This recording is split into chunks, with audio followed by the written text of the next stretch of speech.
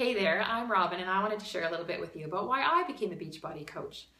So I started being involved with Beachbody products, probably 7 years ago when my youngest daughter was just a baby. I was really struggling after she was born. With 3 kids, a 4-year-old, a 2-year-old, and a new baby, I really wasn't keeping up very well. And I kind of had this idea that I had to do it all myself. I did not like to ask for help. And I was not coping well. I was overwhelmed. I had postpartum depression, but I didn't really even know that.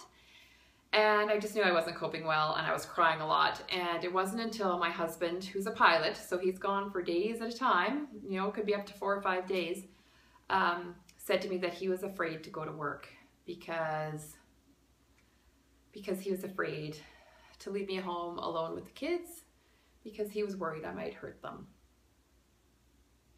So that was pretty hard to hear, and that was a pretty serious wake-up call for me.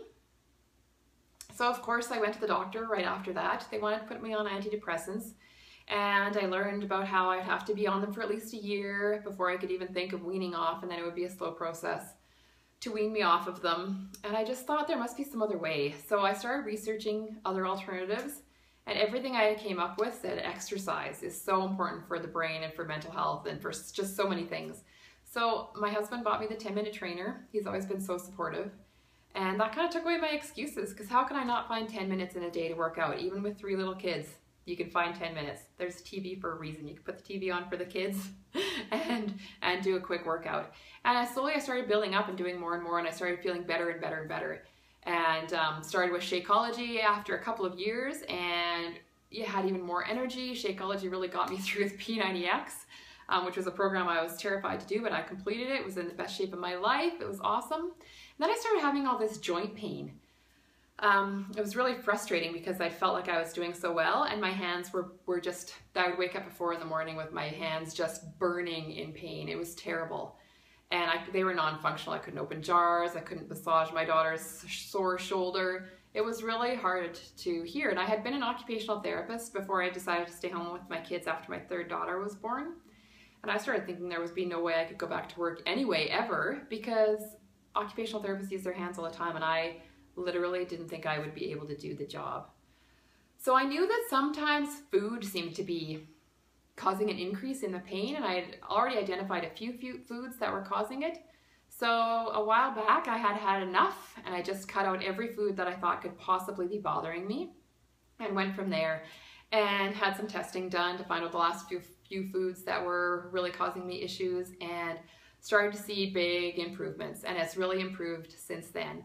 And through that whole process, I'm kind of a researcher, so I looked at all kinds of different foods that have anti-inflammatory properties and started incorporating those in my diet. And I was buying these bags of different things like maca powder and camu berry powder and these kind of things.